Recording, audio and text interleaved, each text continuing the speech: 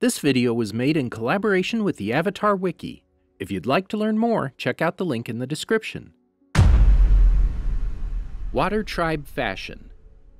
The citizens of the Northern and Southern Water Tribe wear blues, purples, and whites as their general palette, representing the nation's cultural heritage and the practice of waterbending. The attire in both polar tribes usually incorporates furs and thick material. Welcome to the Amagi. In today's video, we're going over Water Tribe fashion. Before we begin, we publish a new video every day, so be sure to subscribe to our channel and ring the bell to get notified about our latest videos. Outerwear. Fur coats. When out in the cold, people of the water tribes wear heavy hooded coats lined and trimmed with soft fur to keep the wearer warm. The exteriors often bear designs resembling waves or other imagery that link the garments to waterbending and the general culture of the water tribes. These coats can be found in an array of styles. Although not universal, women's coats are usually shown with a fur or leather belt-like wrap tied just below the chest, while men's coats typically have no tie at the waist and display string-like fur hangings suspended from the collar. In general, men's coats also tend to be shorter than those worn by women. Coats worn by young children sometimes follow these aesthetics, but at other times consist of simple draped coverings that change little between the sexes.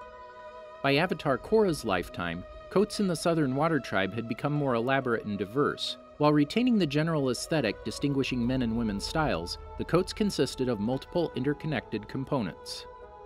Outerwear. Gloves. Multiple styles of gloves can be found among the water tribes. The style worn by Katara, for example, has the index finger and thumb separate from the rest of the mitten. Another design is the classic five-fingered glove, such as those worn by Princess Yue. Men in the water tribes usually wear a three-hole mitten, keeping their index and middle fingers separate from the ring and pinky fingers, and the thumb by itself. Light clothing. This type of clothing is worn beneath the fur coats, the latter of which are often not used when traveling to warmer regions. Women typically wear long kimono-like tunics that extend to the knees or ankles, often with split sides for leg movement. Men's tunics are similarly fashioned, but boxier and less form-fitting. They are also shorter, usually extending only to the waist or at most to the knees. These tunics can consist of multiple layers, and depending on the season and location in which they are worn, may be long-sleeved, short-sleeved, or have no sleeves at all. Fur-trimmed leggings or breeches, which can be close-fitting or baggy in style, are worn by both men and women. Lighter clothing also comes in various styles. Princess Yue's lighter clothing is shown as a light purple dress covered by a kimono-like tunic in a darker shade of purple. Her attire also had no split sides, like those of Katara's and Sokka's. The tunic was lined with white trim, displaying the Water Tribe emblem in the lower corner. The purple coloring seems to be something of a trend in the Northern Tribe, and at least more so than in the South, as Melina and Malik were also seen wearing it during their time in the South Pole, though in a slightly lighter shade. Katara's and Yue's dresses also somewhat resemble Vietnamese ao dai, a long split tunic dress worn over trousers. The lighter clothing worn by Avatar Korra, while unmistakably Water Tribe in style, is noticeably more masculine in its design. Her tunics are often sleeveless and much shorter than those normally worn by women, and she typically eschews longer dresses and most ornaments, except during formal occasions. Undergarments. Sarashi. These strips of cloth are wrapped around the women's hips and chest, and worn as undergarments or even as a swimsuit. Men can specially wrap a sarashi as a loincloth, worn in a similar fashion to briefs or boxers.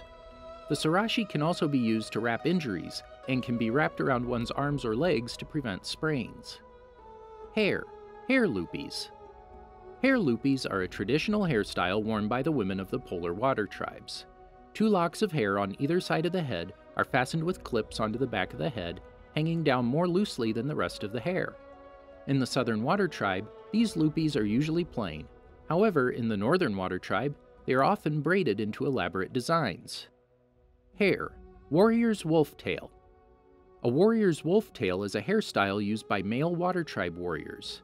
This style requires younger warriors, like Sokka, to shave the sides of their head, only growing the top. The hair is pulled back and tied in a short queue, resembling a wolf's tail. As the warrior gets older, the sides of his hair grow and remain uncut. The hair grows out with age, eventually reaching a length to the warrior's mid-back. Sokka and the rest of the Southern Water Tribe warriors sported this style during the invasion of the Fire Nation. Hair. Headpieces. Princess Yue was one of the few members of the water tribe known to wear hair ornaments. She wore blue bands decorated with lighter blue medallions bearing the water tribe insignia, and they were used to hold up, tie, and decorate her hair. Other members of the water tribes generally wear a variety of hair ties, hats, and beads rather than full-on ornaments. Katara and other female tribe members, for example, use ties to hold their hairstyles in place and beads to decorate them. Tarlok wore his hair in 3 narrow queues decorated with small blue beads, and Avatar Korra wore a small cup-like cap during formal occasions. Customs, cosmetics. Water tribe warriors wear face paint during battles, allowing other warriors in the tribe to distinguish their own members as well as serve as a type of camouflage in the ice-filled tundra of the poles. In the Northern Water Tribe, women also employ cosmetics. Princess Yue, for example, wore makeup of various pink and peach shades on a regular basis, and Eska wore subtle touches of purple eyeshadow when attending the Glacier Spirits Festival with her family. Customs, necklaces. In the Water Tribes, it is traditional for a man to give a special necklace to the woman whom he wishes to marry. This betrothal necklace, often crafted by the prospective groom himself, typically takes the form of a blue medallion on a choker, though there is no one standard design. The necklace signifies the engagement of the couple and indicates to other men that the woman is spoken for. Other Water Tribe necklaces serve purely aesthetic purposes, such as the chokers worn by Sokka and many other male tribesmen, often made of white material. Foggy Swamp Tribe. The members of the Foggy Swamp Tribe utilize natural materials from the swamp to craft their clothing and accessories, including leaves, tree bark, and possibly animal skins. These are fashioned into a variety of simple garments, including skirts, loincloths, hats made from single large leaves, and shirts. Due to the use of these natural elements, the people of the Foggy Swamp Tribe sport various greens and browns, rather than the blues and whites of their polar cousins. It should be noted, though, that the water in the swamp is green due to the abundance of plant life, so the Foggy Swamp Tribe follows the consistent model for clothing of wearing the color of their element. Men of the Foggy Swamp Tribe often wear their hair in long braided queues, somewhat similar to the men of the upper ring of Ba Sing Se. The tribe also utilizes wood to create necklaces and a crude form of body armor, the latter of which was worn during the attempted invasion of the Fire Nation on the Day of Black Sun. Did you enjoy our video? Be sure to check out these other great videos from the Amagi, and make sure to subscribe and ring the bell to be notified about our latest videos.